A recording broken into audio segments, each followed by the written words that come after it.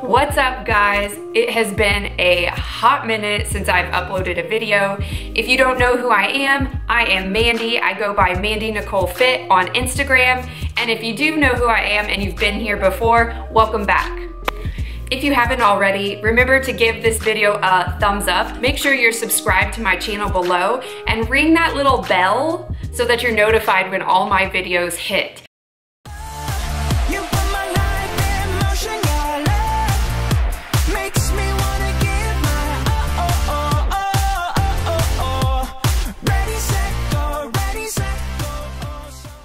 So right now, I am on a current upload schedule of Wednesdays and Sundays, and I'll let you know if that changes in the future. So before we get into the topic for this video, I wanted to update you on a couple things. Number one was the upload schedule, which I just mentioned, Wednesdays and Sundays, but also I still have some tanks available, my Raise Your Bar tanks. This is what they look like. It's a nice racerback tank top. They run a little bit big. It says Raise Your Bar, Mandy Nicole Fitness, with my logo, my barbell in the middle of the bar. It comes in this heather purple color and then also a light heathered gray as well. I'm gonna put a link to the apparel in the description box below. So if you're interested, I know everyone is trying to become the best version of themselves. And one way to do that is to continue to raise your bar. And so that's a message that has always spoken to me, and I wanted people to be able to represent that as well. So like I said, link down below if you are interested. All right, now for the topic of this video. So I wanted to talk about 5 tips or 5 things that will help ensure that you have a wonderful workout, whether you're working out at home, you're working out outside, or you're working out in the gym. These 5 things will help you to make sure that every workout is the best and that you're getting the most out of it that you possibly can. I had a really great leg day, a leg workout the other day with my friend and a gym partner, Kimmy. And so I'm gonna be playing that footage in the background while we talk about the main topic. And so I hope you enjoy that, and I'll see you in just a bit at the end of the video.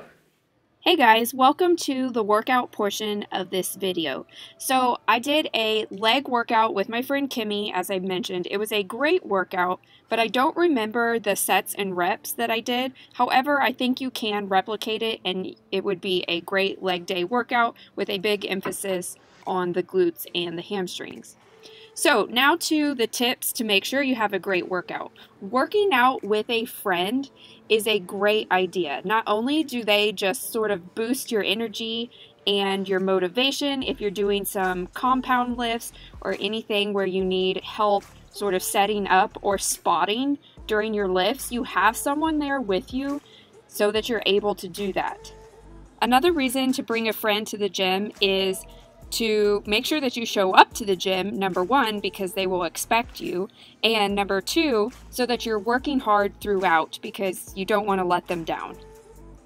Tip number 2 is to have a plan. If you already have a workout that you're following, then that's great. If you don't, when you show up to the gym, what I do is while I'm doing a warm-up, like 5 to 10 minutes on the treadmill or Stairmaster, this is when I will plan out my workout. I included a general basic guideline for a good workout above. After warming up, maybe doing some dynamic stretching, you'll start with a compound lift. So on this day, leg day, my compound lifts were the squats. After that, you'll go into 3 to 5 exercises, depending on which body part it is, that are more specific to the body part. So since this leg day was more glute and hamstring focused, I picked exercises where I could feel my glutes and hamstrings working. They were done with more moderate weight and in a little bit higher rep ranges than my compound lifts. Then you can finish with a finisher, something that you'll do light, kind of like at your warm-up, where you're just burning out the muscle group. Tip number 3 is to make sure that you fuel up. There's nothing worse than showing up to a workout feeling like poo-poo because you haven't eaten, you haven't stayed hydrated, and you don't have enough caffeine to get through your workout. I am not saying that you have to take in a ton of caffeine in order to have a good workout. You don't. But you definitely do need to eat. Your body burns calories and it prefers it in the form of carbohydrates. So if possible, eat carbs before your workout. I also take in a pre-workout. I have a couple of favorites, and I bring some water and branched chain amino acids, or BCAAs, in my shaker cup to sip on in between sets. And sometimes I'll even bring some apple slices to eat mid-workout. These are called intra-workout carbs, to make sure that the second half of my workout I have enough energy as I did in my first. This next tip is something that I think is easier said than done, but with practice and over time, I've definitely gotten a lot better at it. You want to focus on the muscle you're training in each exercise. There's a couple things you can do to help this. Number one, you can do an activation warm-up. So during your warm-up, you're basically just trying to waken up that specific muscle group.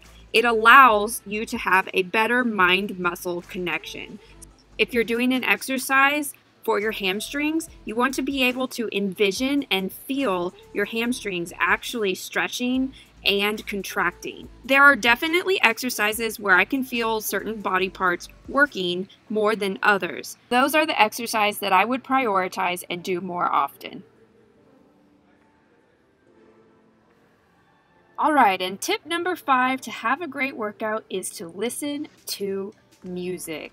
So, scientists have said that listening to music during your workout actually acts as a natural pain reliever and can increase your pace and intensity. Besides that, it's also fun to listen to. So, I recommend choosing music that elicits emotion. I prefer the kind of happy, high energy stuff. However, sometimes, especially when I've had a bad day, it actually helps me to listen to some hardcore music, like rock or maybe some angry style of rap.